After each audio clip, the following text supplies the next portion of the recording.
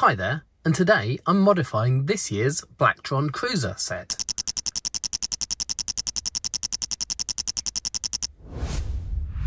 Now, I've only ever owned two sets which have anything to do with Blacktron. The first one was a Christmas present that I got back in 1991, which was the Allied Avenger. However, this was officially from the Blacktron 2 theme, so the minifigures were quite different. They look like this, as opposed to the all-in-black minifigures that came in the original Blacktron series.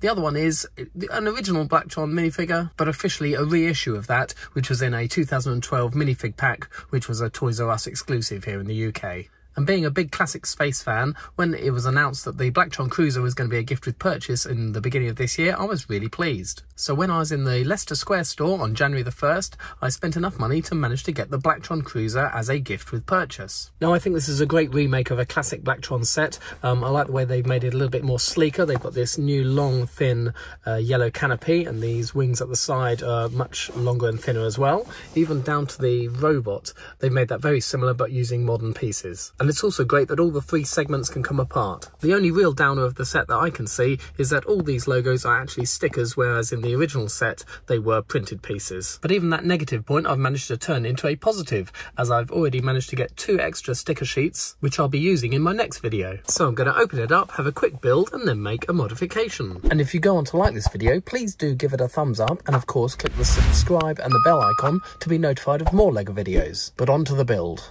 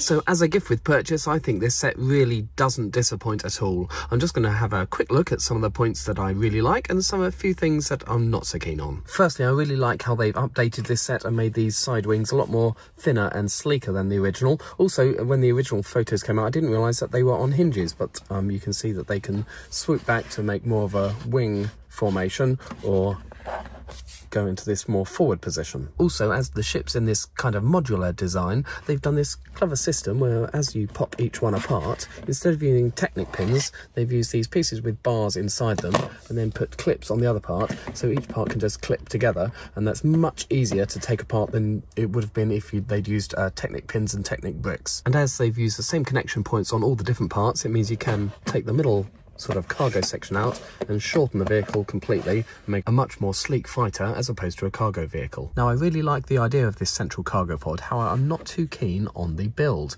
The top part here folds up, and this is actually built studs upside down, so the studs are facing this way and these are inverted tiles on the top here. That folds up and down quite nicely. However, the flag pieces are only held on using these Technic claw pieces, which are actually going through the back of headlight bricks. So if they aren't aligned completely correctly, they can snag on the top piece and they come off very easily. As long as you keep them in their correct orientation though, they fold out quite nicely. I said they do, but like I said, they do fall off quite easily.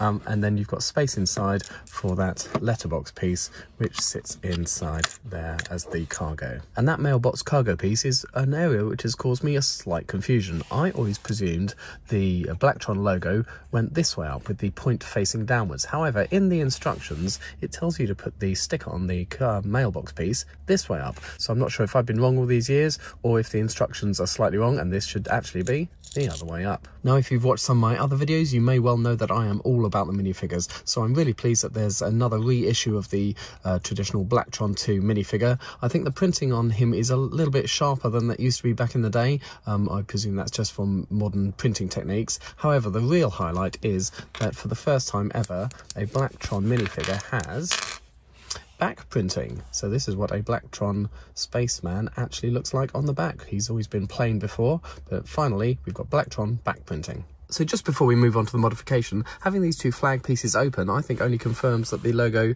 should be this way up. However, this has given me great concerns, as like I said, I've got 2 extra sticker sheets for my next video, which is going to be Blacktron based as well. So now I've got to decide whether I'm going to be sticking them point side down or point side up.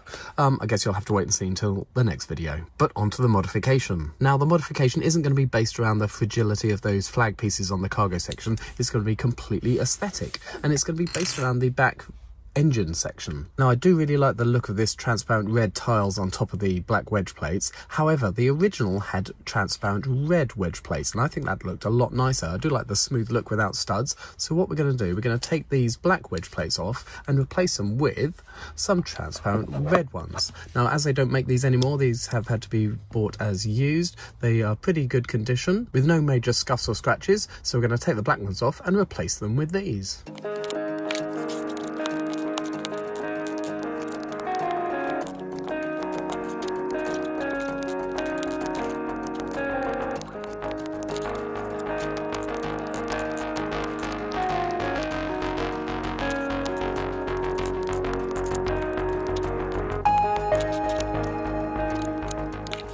And there we have the converted tail section. I have to say, I really like the look of this. I think it looks a lot better than with the black wedge plates underneath. Just having the translucent effect of having the red wedge plates underneath as well as the tiles on top, I think that looks much better. I do like the studless look from the sort of the newer version, but I much prefer the transparent red wedge plates from the original version. So I'm going to pop that back on and see what it looks like. So I've added it back on in the shorter version. I think I actually prefer the vehicle like this without the cargo pod. The cargo pod can be left on the lunar surface and he can fly around in his vehicle like this. Now, I really like this set. I've always been a classic space fan, but I've never really got into the various sections like Blacktron and Futuron. However, this has inspired me. I liked it so much I actually made a second purchase on lego.com and bought another one. So I've now got 2 of these, and also, like I said, I've got the extra sticker sheets as well, which are going to be used in my next video. So comment below if you can guess what that might be. If you've liked this video, please do give it a thumbs up, and of course, please do subscribe for more LEGO videos.